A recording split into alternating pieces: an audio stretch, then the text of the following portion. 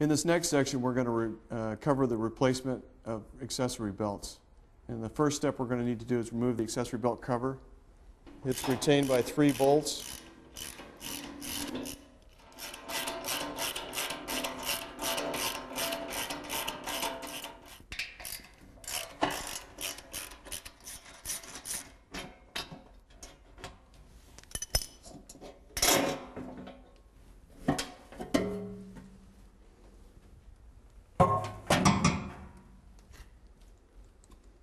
Now that the accessory belt cover is removed, we'll remove the accessory belt. We need one tool that we'll need is a 1/2-inch ratchet.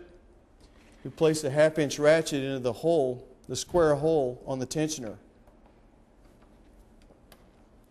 Now we put pressure on the tensioner and release the tension. We can now slide the belt off. Replacement is a reverse sequence. Slide the belt into place.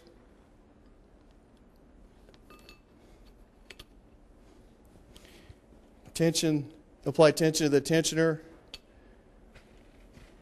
Release tension, remove the tool, and check to make sure you've got proper alignment.